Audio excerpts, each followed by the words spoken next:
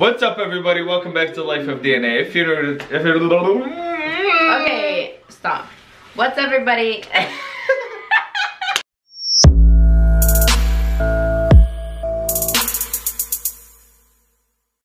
What's up, everybody? Welcome back to Life of DNA. If you're new to this channel, be sure to hit that subscribe button. Today, we just want to talk to you guys for a change. We're just gonna have a little sit down and talk. So my beautiful, lovely wife over here wants to share her experience on the pregnancy process, the delivery process, and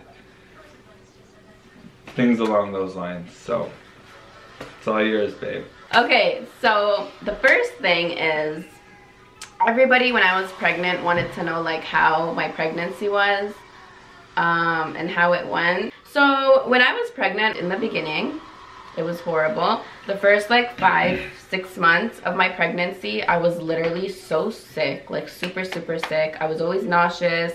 Anything I'd like smell, like whether it was seafood or like meats or anything, I would literally just be super nauseous and I couldn't like keep anything down basically. So the first like more than half of my pregnancy was literally so bad. The end got a little bit better, but then like the very end, like leading towards like the last month or two, you guys know how it is. Like the very last month or two, you just... Yeah, you bulge up. You blow up, you become like a balloon, like your nose gets big, your lips get plump, your stomach, you just feel so much heavier. It was horrible, guys. I hated it. I liked it, but I hated it at the same time, you know? Yeah. I had like, my lips looked so full and plump, it looked like I had lip fillers in, but like I liked that, you know? Yeah. That was the only benefit. and for a lot of people that have been following us and know about us, there goes the baby. Let me get her. You have a little grumpy pants. Oy. You remember the camera, right, Baba? A lot of people that have been following us and been there with us and see everything we post, you guys already know my wife is Canadian, I'm American, and we have decided as a family that it would be best if she gave birth in Canada. So I was literally always like back and forth in Canada, so every month for like my checkups, or every like month and a half I'd fly down and I get checked up. And then like the last 2 months, I think, before I was supposed to give birth is when I went down. I just stayed there because it was so hard, you know, it was so hard to just keep traveling back and forth. So basically, whatever, my due date came along. It was October 16. They gave me 2 due dates. They gave me October 16, 2018 and October 22nd of 2018. And the doctor was basically like, hey, which date do you want? And I'm like, of course I want the sooner one, like I want her out. So she's like, okay, October 16 it is. I was like, what? Like you get to pick and choose, you know? She's like, well, we're gonna hope and pray that she comes on the 16th, but she's most likely gonna come on the 22nd, is what my doctor told me. So that was like my second visit that I had with that doctor in Canada. She was like the most amazing doctor. She was so great.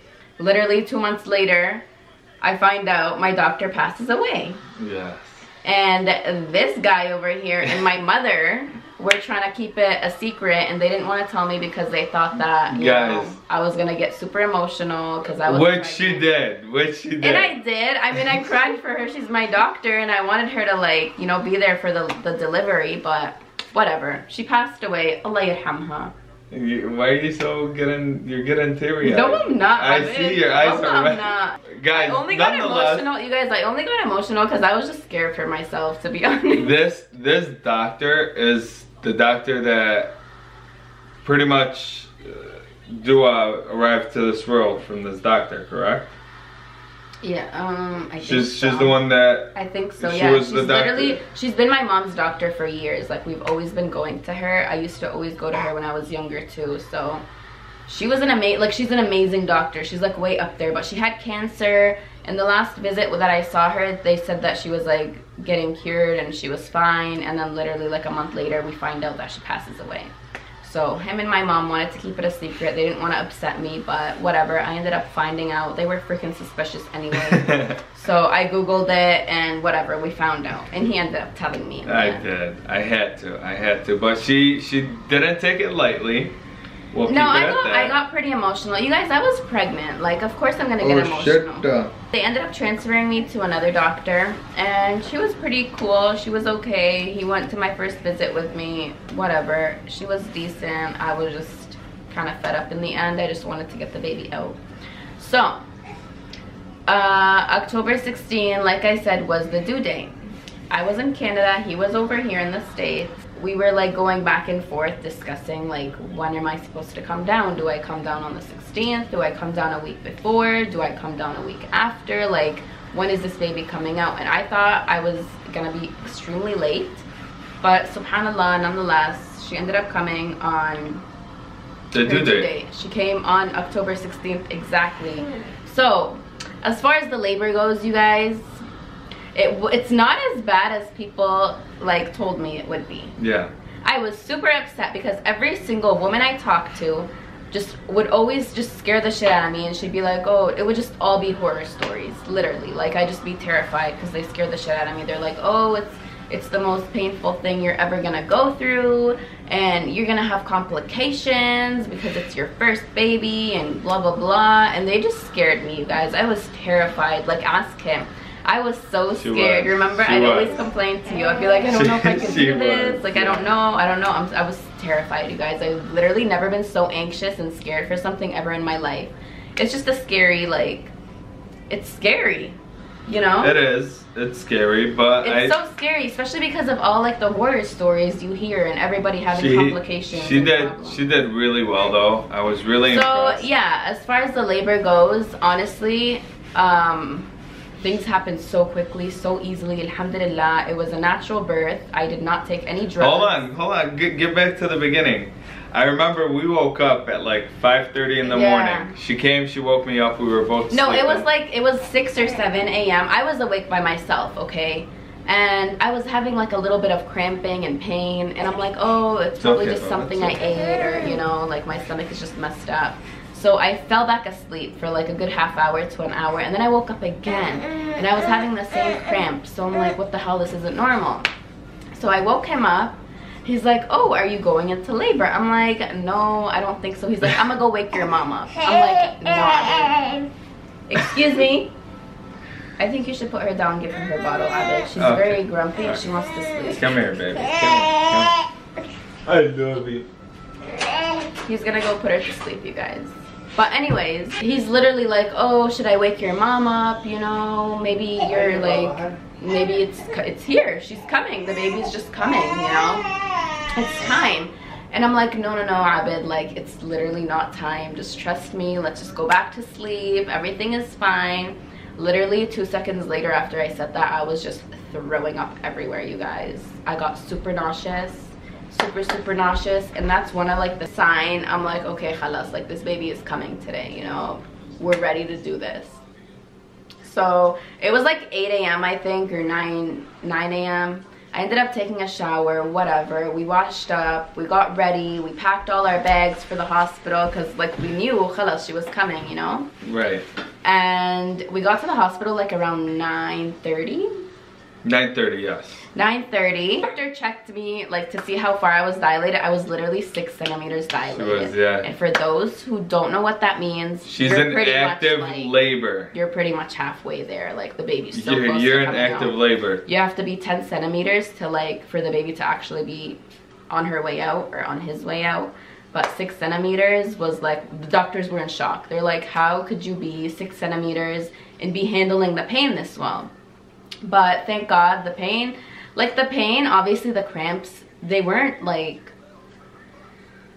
they were bad, they were painful, but they weren't like, oh my God, I'm gonna die. Yeah, you know what I mean? Like, they were very bearable. Like, I was able to handle them. So I was so shocked. So the doctor comes in when I was at 6 centimeters, and the nurses were like, oh, if you want the epidural, which is like the drug, the needle, so that you don't feel anything, she's like, this is the time to get it if you want it. And I'm like, honestly, if the pain is gonna stay like this, I don't need the epidural, you know? Like, I'm good, I'm straight, I could handle this and I could do this. She's like, are you sure? I'm like, I am positive, honey. Like, I'm already 6 centimeters. I'm pretty much almost done. Like, I could handle it. I could go through this. So the next step was they had to wait for my water to break, you guys.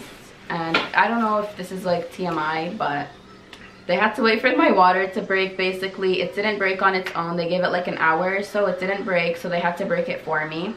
And once that was broken, everything happened. Oh, shit. It was like... That's when, like, it was like lightning. For the guys out there, when you see on like movies when the wife grabs the husband's hand and he's in so much pain. I probably like ripped his hand off. And you guys see how, where's your hand? Right here. Oh, you don't have the rings on? I have. You guys normally notice he literally wears like rings on like every other finger. I do. I was squeezing his hand, literally. He's like, oh my god, like all his rings were just... I had to take my rings off. I like squished all his rings into his hand. Oh my god, it was horrible. He was in more pain than I was. I was.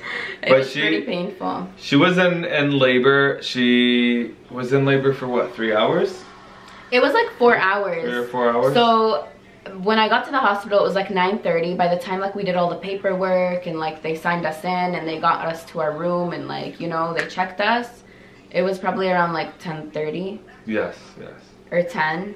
And then the baby, she was out at 12. 12:09. 12:09? 12:09. Yeah. October 16th of 2018. Yeah. It was a Tuesday, you guys. It was. We were so excited. She was a beauty. Honestly, you guys, like, thank the Lord, thank Allah, that things went so smooth. And they say for like a first-time mom and for a first-timer who's having their first baby, you're literally in labor for like 18 and 24 hours and whatever. So that scared me. That was like my biggest fear. Yeah. So for me to be in labor for what, 4 hours and have her out, honestly, the first like half was like a breeze. I barely felt anything. I wasn't on any drugs, but they did give me, you guys, they gave me the gas and air. Like, it's not like a drug, but it helps you a little bit. Yeah. Like, it's so weird because like you get high off of it, and like by the end when I was pushing the baby out, I was in so much pain in the end. I was literally like puffing it in every 2 seconds, and the nurse, I still remember her, she looked at me and she's like, hey, you need to calm down because you're gonna like knock yourself out from this stuff. And I was literally like dozing out. She was in and out. Yeah, she was dozing in and out. I don't remember anything, you guys, after that. She doesn't. She does. Even after she gave birth, she was still out of it. And it took you about a good 10 to 15 minutes to kind of come back. You were kind of out of it. It was, for me, it was very emotional as a man. I know that a lot of men, they usually cry when they're, especially the first child, when they're born, it's kind of like an emotional thing for many men. But for me, I broke down a little early, seeing her in pain and seeing her there. It was so tough for me to handle. I don't even remember him crying. All I remember is him like going back and forth to the bathroom. I'm like, where the frig is this guy going every 2 seconds? Yeah, he kept going to the bathroom. Both my mom and her mom, they were in the delivery room with us. Yeah, that's another thing, like you for guys. support and stuff like that, which we were very appreciative of because it's our first child, and it was good to have people around. And I had a lot of nurses. The nurses were very, very helpful too. Like, they walked me through everything. Like, I feel like the nurses were more helpful than the actual doctor herself. But speaking of the doctor, by the way, you guys, so remember how I told you my doctor passed away, so I got transferred to another doctor? That doctor is a snake, because remember our last appointment? She didn't, yeah. She told me, I'm like, will you be there for the labor and like the delivery? Because I want you there. I trust you. I've been with you for the past couple of months, you know? She's like, 80% I'll be there. She's like, 80% I'll most likely be there. I'm like, okay, perfect. Like, that's good enough for me, you know? I literally get to the hospital and I'm like, hey, where's my doctor? You know, I'm in labor. Do I call her? Do you guys call her?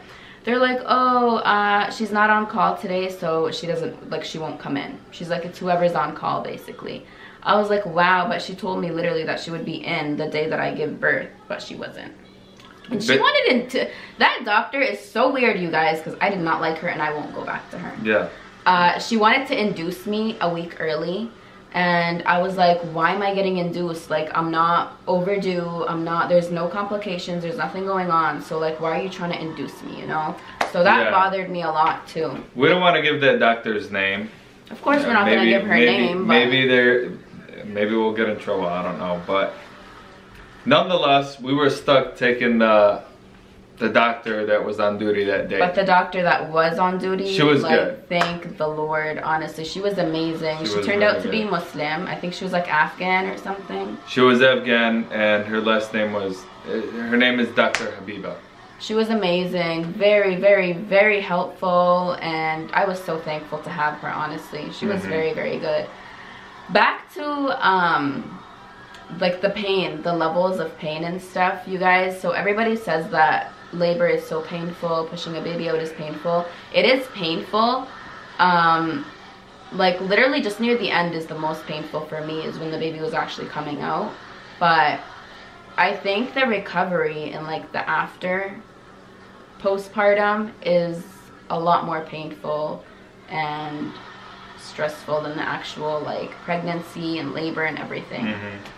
You saw how it was. I do. I remember. She was in a lot of pain. It took me over a month, you guys, to fully recover. Like, what? Not even over a month. Over 2 months, you guys. I had so many complications after. And I was back and forth to Canada still because I had to go to see, like, doctors and stuff. But I think the recovery was a lot worse than the actual labor itself. And on the way back home, back to the States, we had a long drive because I drove out to Canada. So we had an 8-hour journey with a week-old baby. Yeah, so she was a week old. We had to come back to the States for, like, appointments and things that we had down here. So I was literally in so much pain. I was only a week in, you know, I had a newborn. It was so hectic. It was very, very tough. And then when I came back here to Canada, literally, like, the first 2 weeks, and I know a lot of people talk about this, even when I used to go to, like, doctor's visits, they'd always give me a sheet about, like, depression and stress levels and things like that. They're like, oh, like, on a scale from 1 to 10, how stressed are you? Or how depressed are you? I'm like, what the fuck? Like, I'm not even depressed or stressed, you know? What the frog? I'm like, I'm not even stressed or depressed, so why are they asking me all these questions? Little did I know, postpartum depression is a real thing, you guys, because I, like, literally 2 weeks after I gave birth, I was literally just, like, tears. Yeah, it's tough, and as a male, you really don't know what to do to make your wife feel better. He'd always come up to me and he'd be like, why are you crying? Why are you? I'm like, I don't know why I'm crying. I'm just crying. Like, I don't know if it's because of the baby. I don't know if it's because this is, like, new to me. I don't know. I'm just literally emotional. And it's all literally from the whole pregnancy and the labor and the new life, the new baby you have to care for. Like, it's so tough, you guys. Not having your mom is the most stressful thing too, because I feel like, especially me, I'm super close with my mom. I feel like I always need her there, especially when I was by her in Canada for the week. She helped me big time. So did my mother-in-law, honestly. I had so much help, but it's just so much harder when you're back, like, at home all alone, and you have to just kind of, like, you know, care for the baby by yourself when he's at work, or, you know. And with the first child, it's all new. You don't know what to expect. You don't know what's gonna happen. You don't know how to deal with things. I think for our next child, we have a lot more experience. Yeah, we're gonna know how to act, what to expect, how things are gonna go, and it's just gonna be so much easier and smoother. And the whole travel thing, and her missing home, and her missing her family, and they play a big role. You know, I think if her family and she was born and raised in the States, it would have been a little easier. But the fact that just everything she's comfortable to be around was in a whole nother country just made the situation that much tougher. Yeah, it was super tough. I think I got super emotional after, was not only because of the baby and, like, the new, like, mom life, and I was alone, you know, trying to, like, figure things out all by myself, but also, like he said, my parents were far away from me. I didn't have that, like, extra support that I wanted, and also because I had the complications after I gave birth, and I think that was the most, like, stressful thing for me. I had to go back to Canada, and I had to leave my daughter behind for, like, 4 or 5 days, which is so tough on me. It was so tough. So yeah, basically that was our pregnancy / labor delivery video. We really wanted to record, he really wanted to record like at the hospital and stuff, but I just thought it would be awkward. Like, you can't really like show anything, you know? Right. Because I was our without culture, our religion, and, things like that. A lot going on. It made it tough. I wanted to record for personal reasons also, to show her the whole process, but it was exciting. And for those that are looking to have a child, we highly suggest it. We highly recommend it. The connection you have with your baby is just something that's out of this world. Like, it's something you never imagined to like have, you know? It is definitely, I'm speaking on her behalf as well. I think it's the best thing that's ever happened to both of us. The October 16th will always be a day that will never fade either of our memories. We remember it like it happened yesterday, and we always will, even when we're 40 and 50 and senior citizens eating pancakes and waffles. We'll have like 5 at restaurants instead of steaks. But guys, if you have any questions for either myself or my beautiful wife, leave them down below. Give this video a big thumbs up, and we hope it was informative. We hope it helps you guys with those that are pregnant, those that are thinking about getting pregnant. One piece of advice I will give those who are pregnant: do not listen to anybody's like pregnancy story. Don't listen to them, just ignore it. Don't go online and like search all these terrible videos. Don't spook yourself out. Yeah, don't just don't overthink it. You know, don't overthink it. Just guys, go in. On our YouTube channel, every time I'd open it, all these pregnant ladies going into labor would pop up. That's all. I just wanted to prepare myself, you guys. And it helped me kind of, but it also scared me. And you don't want to go in scared, because you literally will tense up, you get super nervous, you start to get anxious, and everything just goes wrong. So just go in with like a positive mind, you know, be happy, appreciate every little moment that kind of like goes through, whether it's good or bad. Everything happens for a reason, you guys, and good luck to all those that are pregnant and about to pop a baby out. We hope you guys enjoyed this video. We are a couple days late, but we had extreme weather over here and it kind of delayed things, not to find excuses. But we really hope you enjoyed this video. And if this video put a smile on your face, share it with a friend and put a smile on theirs. We'll see you next time. Testing, testing, 1, 2, 3. Hey Abe, we're testing the camera.